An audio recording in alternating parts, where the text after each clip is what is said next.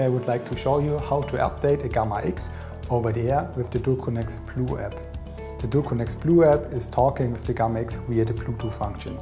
We click on Connect to Device and on the plus, and our DULCONNEX Blue app is now searching for Gamma-X close by. It has found a pump with the last three digits of the serial number 050.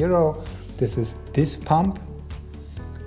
I click here on plus, and now it asks me for as a password for the last four digits of the serial number 9050. Now we have connected successfully to the Gamma-X. Okay. Click here now on Service and on Firmware Update. Now you see here at the top what is on the pump, and here at the bottom you see what is available.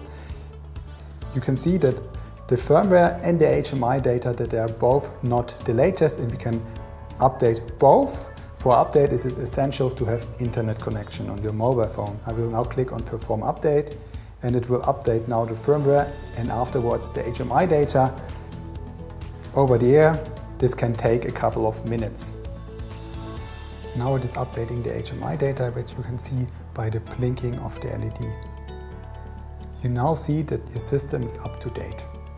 The update procedure has been successful.